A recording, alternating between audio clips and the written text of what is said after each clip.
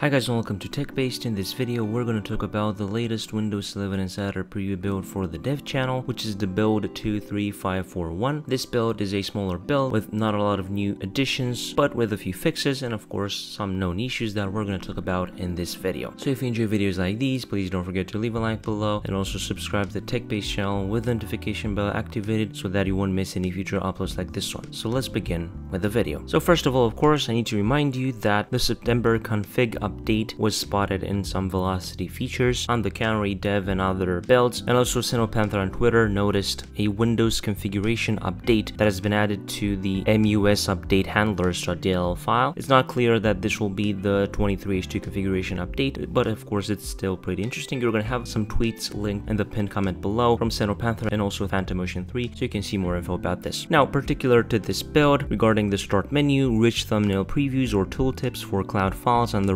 recommended on the start menu and the ability to right click to share on these files, which rolled out with build 23511, may temporarily disappear for some Windows insiders in the dev channel. Regarding fixes, for the taskbar, Microsoft fixed an issue where dragging app icons in the taskbar may sometimes lead to an explorer.exe crash. Regarding search on the taskbar, they fixed an issue where sometimes the tooltip when mousing over the search box wouldn't match the current search highlight. And regarding dev drives, Microsoft fixed an issue where it wasn't possible to paste a folder path to mount into the dialog when creating a new dev drive. And of course, in this update we also have the Microsoft Store update with the new Game Pass page that will basically allow you to explore and subscribe to PC Game Pass or Game Pass Ultimate through the dedicated page. And of course, you can go to library in the Microsoft Store and then get updates to install all the newest updates for the Microsoft Store, and also the new Paint app that Microsoft has worked on, and they basically added a new function also on the dev channel which will allow you to remove the background of an image. Right now the feature is not really useful in my opinion because only removes the background of an image. It doesn't create a transparent background. It also doesn't allow you to save it as PNG with a transparent background, but I'm hoping that Microsoft will add this in the near future. I'm also going to mention a few known issues. For example, icons on the desktop may show as generic white pages rather than their proper icons. There's also an issue where the progress wheel icon will get stuck in the File Explorer tab even though the folder has finished loading. Also, changing the sort order of folders doesn't persist if you navigate away and back from the folder. And there is also a known issue that Windows Copilot preview is not available in some regions. These are some known issues that will be fixed in future builds. So this is basically everything that there is to it in the latest dev channel build. As you can see, the builds are pretty small now, only fixes, only small improvements because we are closing into the Windows 11 23H2 release. Microsoft is focusing on fixing all the known issues, all of the things that need to be fixed, and later on after the Windows 11 23H2 release, Microsoft will start working on new features and new improvements for the Windows operating system. So if you enjoyed this video, please don't forget to leave a like below and also subscribe to the TechBased channel with the notification bell activated so that you won't miss any future uploads like this one. I was Emmanuel from TechBased. Until next time, have a nice day.